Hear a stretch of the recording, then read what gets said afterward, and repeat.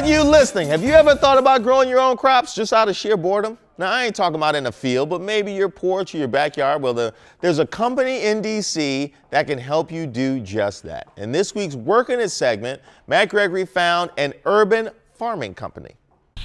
Have you tried planting, really growing a crop? And we don't think that farming should be something that's this mystical experience. This is a company in D.C. that's main crop is farmers.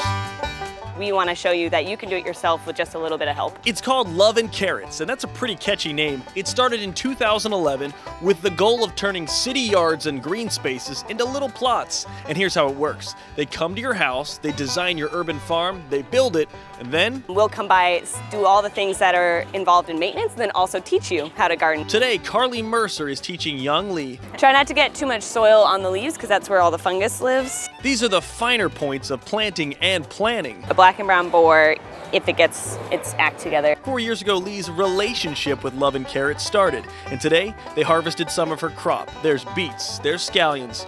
So this is lettuce, this is Freckles lettuce, or Flashy Troutback, I don't remember which.